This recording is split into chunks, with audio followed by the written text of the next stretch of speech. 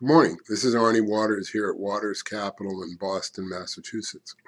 Many of you know I have specific views about the likelihood of Obama's reelection, which I think has been enhanced greatly over the last 30 days or so. But as a person who thinks a lot about the U.S. economy, I'm particularly heartened by the fact that he's begun to take executive action. To me, the actions don't in and of themselves what matter. What matters is he's at last doing stuff without waiting for bipartisanship to put its stamp on movement forward. The country has got to take some action to get people back to work and to fight the long-term effects on consumer confidence. And I believe Obama's doing that. As I indicated to you on Monday, gold, of course, went above 1725.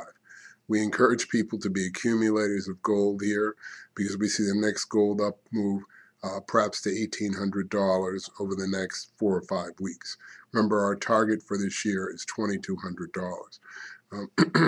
We're also quite dubious. We haven't seen the fine print.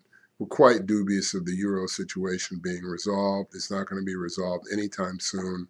It's like, where is the money that Greece was supposed to get a year ago? Have they received any of that money that was committed to them? So I am very doubtful that the European situation will be resolved anytime in the near future. And even if there's a resolution on the Greek side, what does that do about Italy and Spain? So this is Arnie Waters. Have a great weekend. Enjoy yourself. Think positive thoughts. Keep swinging.